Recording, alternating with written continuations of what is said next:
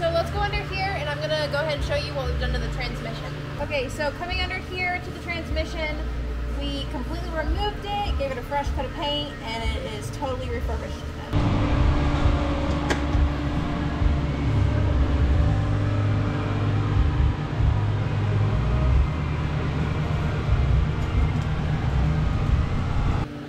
Okay, then also right up here we did a new clutch disc, a new pressure plate, a new throwout bearing.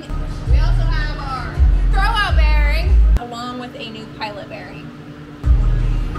Pilot bearing!